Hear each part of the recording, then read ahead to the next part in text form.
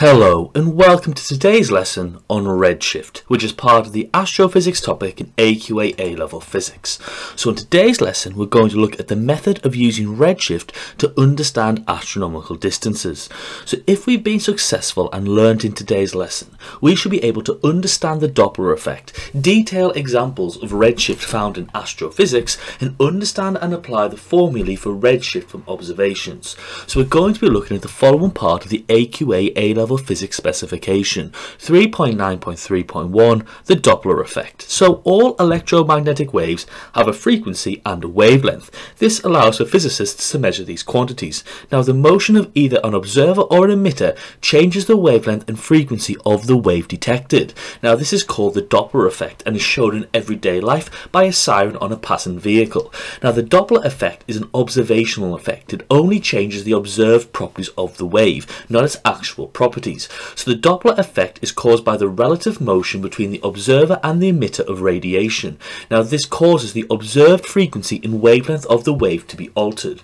Now what we can see is in the previous example that the motion of either the observer or the emitter changes the wavelength and frequency of the wave detected. So consider a motorbike moving towards you emitting a sound. Now as you move closer, the space between the emitter and the observer decreases. This pushes the wavelength together. So it means the frequency gets bigger, yet the wavelength gets smaller. Now if there's no change between the emitter or the observer, then there's no difference in the wavelength or the frequency, so there is no Doppler effect. And if you move further away, then the space between the emitter and the observer increases. This spreads the wave out. The frequency gets lower, so the wavelength gets bigger. So the Doppler effect is when the wavelength and frequency of a wave is altered by the relative movement of either their source or the observer.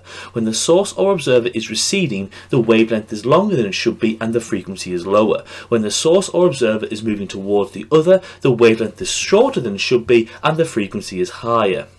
So now any wave experiences this phenomena of the Doppler effect. This includes visible light. Now humans experience the wavelength and frequency of visible light waves as colour. Now a long wavelength visible light is interpreted as red. A short wavelength visible light is interpreted as blue. So you can see the comparison of colour and wavelength of visible light in the following image. Red gives you a long wavelength and blue gives you a short wavelength. So now if we consider the previous example in terms of light, as an object is moving towards you, the space between the emitter and the observer decreases.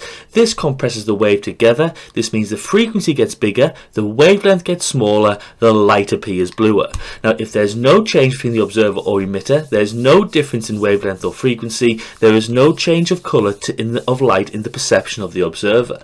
If you move further apart, then the space between the emitter and the observer increases. This spreads the wave out, the frequency gets lower, the wavelength gets bigger, the light appears redder to the perception of the observer. So redshift is the Doppler effect for light. As light is a wave, it also experiences the Doppler effect if either an observer or an emission source are in relative motion.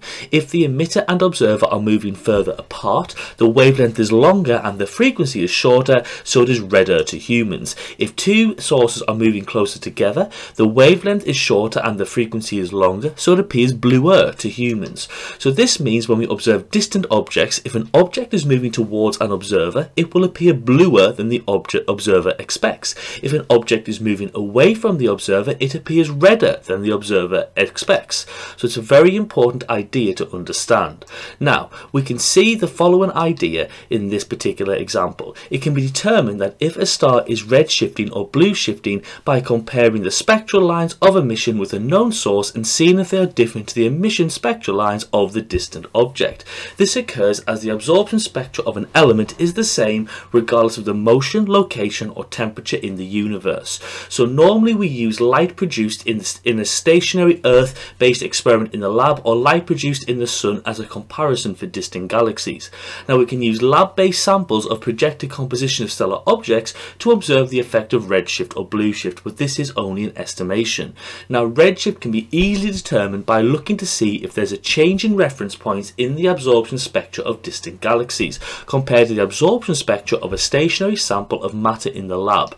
Now, the most common reference line to look is the Balmer lines, the visible absorption lines of hydrogen, as hydrogen is the most common element in the universe. So if you can look in here, you can see that hydrogen has their Balmer lines. You can compare to see what it would look like in a lab sample compared to an observed supernova spectrum.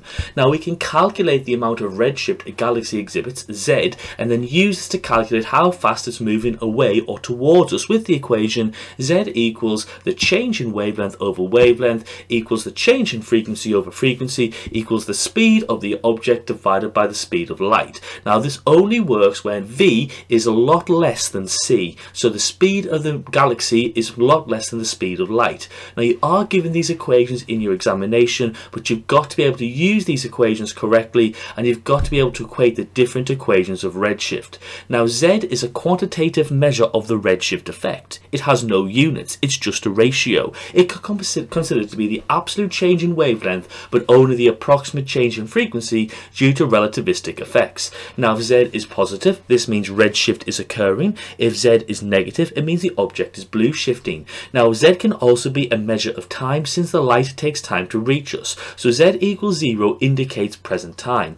Now, the highest redshift recorded is due to the cosmic microwave background, where Z equals 1089, and the highest Z value for a galaxy is 11.1. Now, we can look at a question using the equations in the following example. In a laboratory sample, the hydrogen alpha spectral line is at a wavelength of 656.258 nanometers. In the spectrum from a nearby star, this line is observed at a wavelength of 656.315 nanometers. How fast is this star moving and in which direction? Well, firstly, the wavelength of the star is longer than it should be, so the star is moving away. So you work out your change in wavelength, then you say the change in wavelength over wavelength equals V over C. You then rearrange it and make V the subject by saying V equals C times by the change in lambda over lambda. Now, as this change in lambda over lambda is a ratio, there's no need to change the nanometers into meters as the units will cancel through. We then work out our answer is 13700 meters per second, or 13.7 kilometers per second. Now, there are two examples of redshift detected in astrophysics. There's cosmological redshift and stellar redshift. Now, cosmological redshift is redshift detected on distant galaxies, while stellar redshift is redshift detected on nearby stars. Now, cosmological redshift is detected on all galaxies, while stellar redshift is detected on certain stars. Now, the cosmological redshift is proof of the expansion of the universe and further proof of the hot Big Bang model, while stellar redshift allows us to determine the properties about the stars. So we'll look at cosmic redshift in the next lesson, but we're going to look at stellar redshift now. So as well as measuring the redshift of objects moving relative to us, we can use redshift to detect rotational motion. So for example, consider the rotation of a star, which we call stellar redshift. Now, when we observe red and blue shift with stars, it's due to rotational motion. Now, the most common cause of this are binary stars. So this is when two stars orbit around a common center of mass as a pair. So a binary star system is a star system with two stars rotating around a common center of mass. So for example, Sirius A and Sirius B. Now, we denote the larger and brighter star as A and the smaller and dimmer star as B. However, how can we make sure that it's a true binary system and not a phenomenon caused by optical inaccuracy? Well, we've got to use redshift as when the two stars orbit about one another, one will be moving towards us and the other will be moving away from us. Now, the star that's observed to be moving towards us is going to be blue shifting, whilst the star observed to be red shifting is moving away from us. So in our line of sight, one star at one point will pass in front of the other, causing an eclipse. Now, a simplified light curve from an eclipse in binary system is shown below. Now, the apparent magnitude scale increases going upwards, so the dips in the graph correspond to the light dimming. So in this example, the two stars have different surface temperatures, so you can see that in Stefan's law. Now, when the apparent magnitude is 3.30, the system is at its brightest as both stars can be seen. Now, the deeper dips are caused by the cooler star passing in front of the hotter star. So the apparent magnitude is 3.60 and the shallower dips are 3.45 when the hotter star passes in front of the cooler. Now, if the light from one star is analysed in more detail, the shift in wavelength of one particular spectral line can be measured as the star follows a circular orbit. Now, the peak in the graph occurs when the star is receding from our point of view at its maximum velocity, so the two stars are next to each other. The eclipse occurs when the star is moving at right angles to our line of sight. Now, you can see in this particular diagram that the orbital period of a star is 8 days, as it repeats itself after 8 days. Now, the Doppler equation can then be used to calculate the maximum recession velocity, which equates to the orbital speed of the star, with the following equation as shown. With the orbital speed and time period, the diameter of the orbit can then be calculated using the circular motion equation, where we know circumference of a radius is equal to orbital speed times by orbital period. So therefore you can use that to then work out the diameter of the actual orbit. Now, as well as having a binary system, you can observe the rotational motion of one star. Now, as the part of the star rotates towards us, we will observe that as blue shifting, whilst as it rotates away from us, we will observe it as red shifting. That's a very important idea, and that's how we can determine properties regarding stellar rotation of that star about its axis. So what have we learned in today's lesson? That change in F over F equals V over C, Z equals delta lambda over lambda, but it also equals minus V over C. But this only works for V being a lot smaller than C, and it's in the optical and radio frequencies, and you should be able to do calculations on binary stars viewed in the plane of orbit. So if we've been successful and learnt in today's lesson, we should be able to understand the Doppler effect, detail examples of redshift found in astrophysics, and then understand and apply the formulae for redshift from observations. So I hope you've enjoyed today's lesson on redshift, which is part of the astrophysics topic in AQA A-Level Physics. Thank you very much for watching, and have a lovely day.